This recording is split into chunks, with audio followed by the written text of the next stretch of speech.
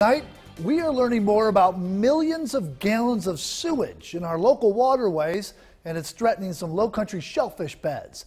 Now, the sewer line breach happened near Highway 17 and Old Charleston Highway in Hollywood last Monday, and it wasn't fixed until this week. The Department of Health and Environmental Control now issuing recalls for some oysters.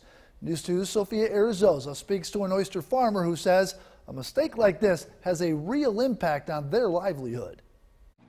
It's a really big issue because it puts our oystermen out of work for a period of time. A 3-week closure for shellfish beds. Until water quality returns to normal and we can safely harvest and consume shellfish again. Ranging from the Charleston harbor to the North Edisto River. And that's a huge swath of public trust oyster bed and commercial oyster leases. After an estimated 2.4 million gallons of sewage leaked into the headwaters of the Stono River over the course of 8 days. The town of Hollywood needs to do a better job at keeping up with their sewer infrastructure. That this leak was able to go on, or this spill was able to go on for 8 days, is a huge red flag. The Department of Health and Environmental Control recalling oysters harvested in the area over the past week. A lot of restaurants don't have local oysters right now because of this spill. Oystermen like Chris John out of work for 3 weeks. It's not good for oyster farmers. It's not good for our industry.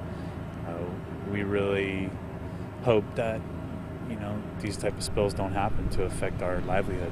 The loss of income on a week that was expected to be highly profitable. This is really surprising closure for us right now in our high season, especially bad because we had the festival downtown. Oystermen and local restaurants now resorting to unaffected beds until the oysters bounce back from this unexpected setback. What we do on land has a direct impact to what happens in the water.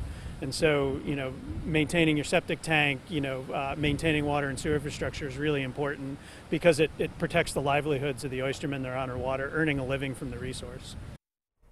The Department of Health and Environmental Control has notified harvesters and vendors individually to ensure they are aware of these closures and recalls. The beds will remain closed for a minimum of 21 days. DHEC will be taking regular water quality tests.